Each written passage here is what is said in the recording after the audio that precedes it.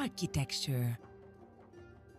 The ancient Greeks were experts at designing and constructing buildings, in part because of their excellent understanding of mathematics.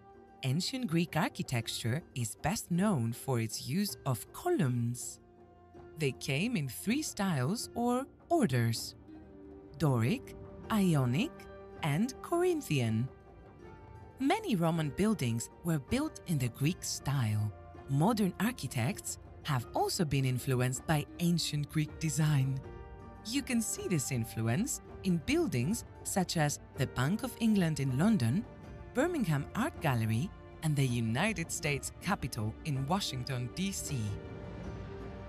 The Acropolis.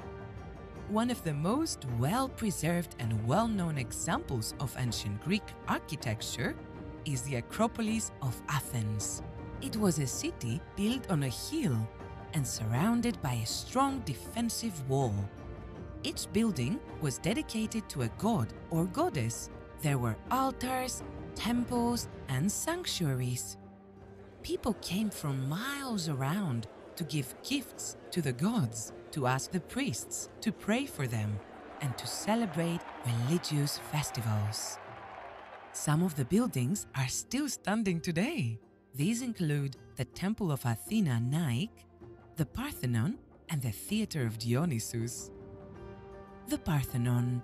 At the center of the Acropolis was an impressive temple called the Parthenon.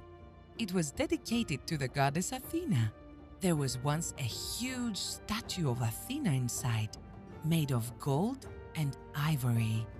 The temple was built on a platform of 3 steps. The roof was held up by posts and lintels. The posts were tall Doric columns.